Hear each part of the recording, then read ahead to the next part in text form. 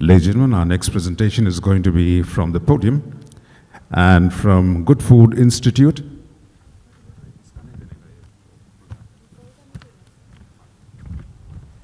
We have with us Nicole Rocque, and she's going to give us an overview of plant-based proteins in the pulses sector from India. Ladies and gentlemen, without further ado, we'd like to welcome Nicole Rocque onto stage. Can we have the presentation up, please?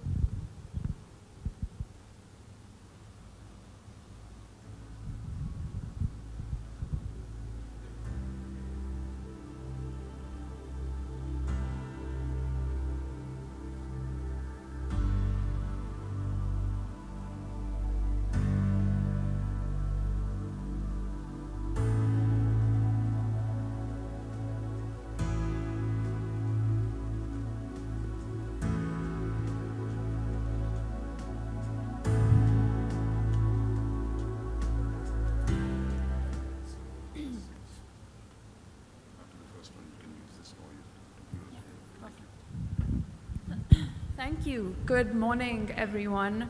My name is Nicole Rocque. I work as a Senior Innovation Specialist at the Good Food Institute, India. For those of you who are not yet familiar with our organization, the Good Food Institute, India is part of a network of nonprofit agencies working to diversify our existing protein supply system for a more just, sustainable, and secure food future. So Murad and all the other speakers, I think, set me up quite well. But essentially, what we're looking at over the next sort of decade and beyond is up to almost a 200% increase in the demand for protein. And much of this demand is going to come from emerging markets like India, with major implications on our local ecosystem as well as our climate pledges. Relying on our existing protein supply system to feed this growing demand presents several challenges across environmental sustainability, food security, as well as public health implications. Animal agriculture, as we're already familiar with, is one of the leading causes for environmental degradation as well as ecosystem loss worldwide. And developing countries like India are likely to suffer 99% of the casualties attributable to climate change.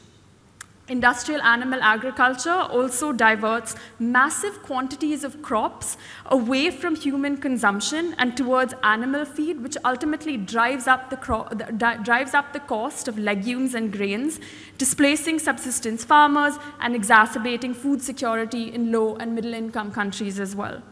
And finally, our global food system poses significant risks for human health, risks that transcend national borders, but particularly impact communities living in low and middle-income countries. With India, we also have an urgent issue related to nutritional security. India suffers from endemic nutritional deficiencies, both in terms of anemia as well as in terms of stunting and wasting, calling for a major requirement and need for protein diversification. And here's where we believe smart proteins come in. Smart proteins are food products that we describe as having the same functionality, taste, cultural formats and implications of animal-derived meat, eggs, and dairy. Primarily, these products are created using crop ingredients, fermentation technology, or animal cell agriculture. And the idea is essentially to give consumers a product that feels like a simple switch rather than a sacrifice. Plant-based foods, and what we're talking about today, are meat, egg, and dairy sources of protein. that mimic, like I said, the taste, texture, nutritional composition of their animal-derived sources, and are composed of the same proteins, fat, vitamins, minerals that their animal-derived counterparts have as well. In India, over the last 2 years, we've seen a massive explosion in the plant-based industry in particular.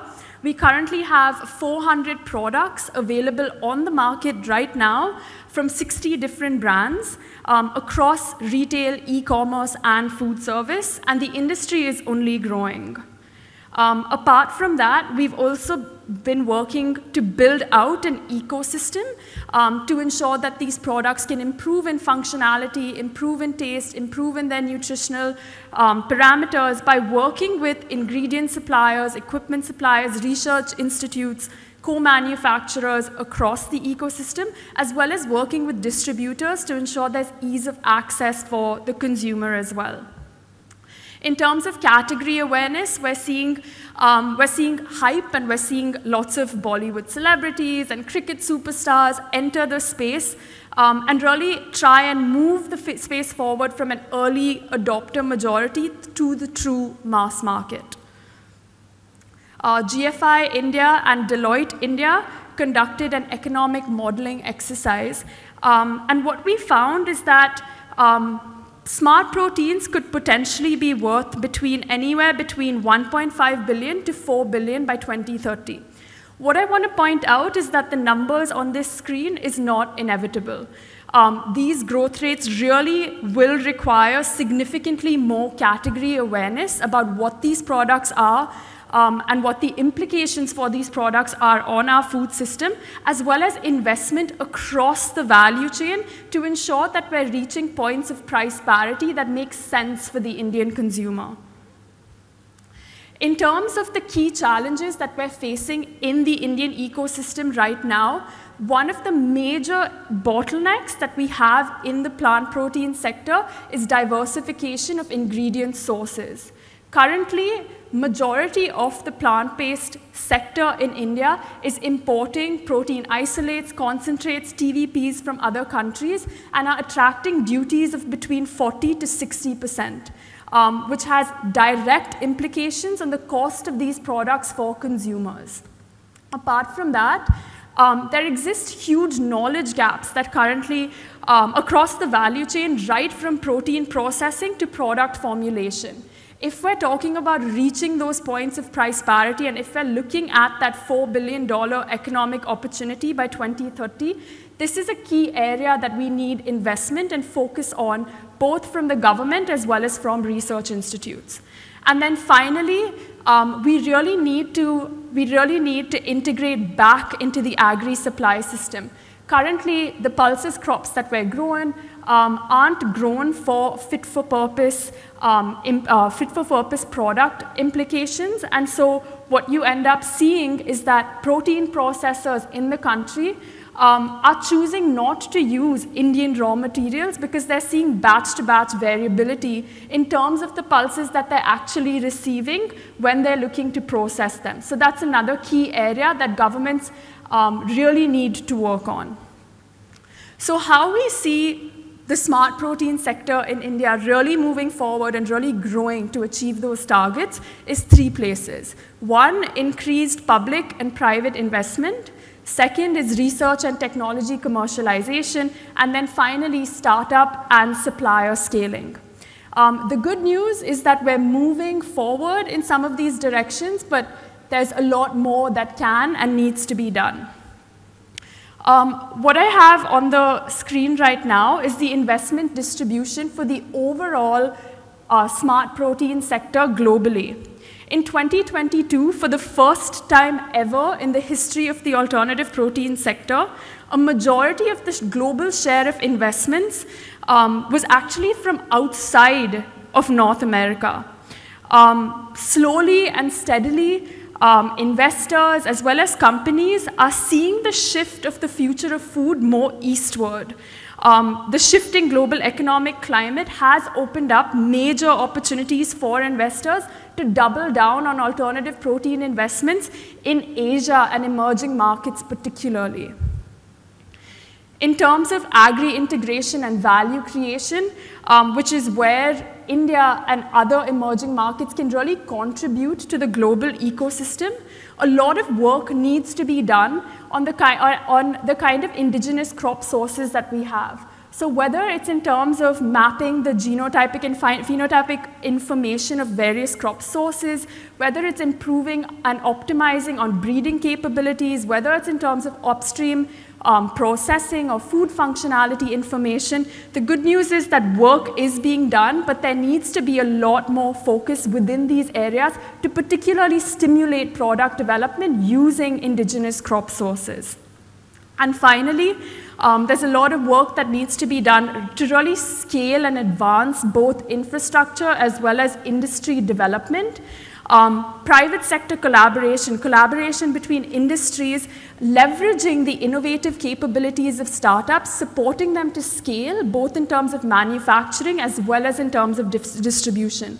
Working closely with the regulator to ensure that there's actually a regulatory path to market for these products, and extending that to go beyond just the regulatory capabilities, but also ensuring that there's some form of ease of doing business to support specifically this alternative protein or smart protein sector, which has major implications for the pulses sector more broadly.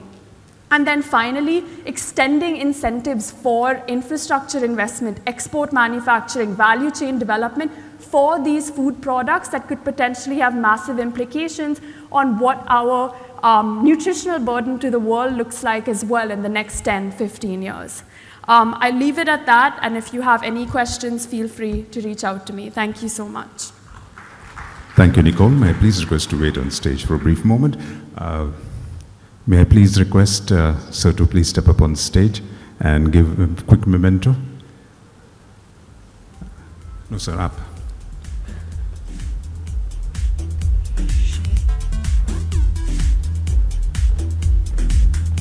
Sir, good.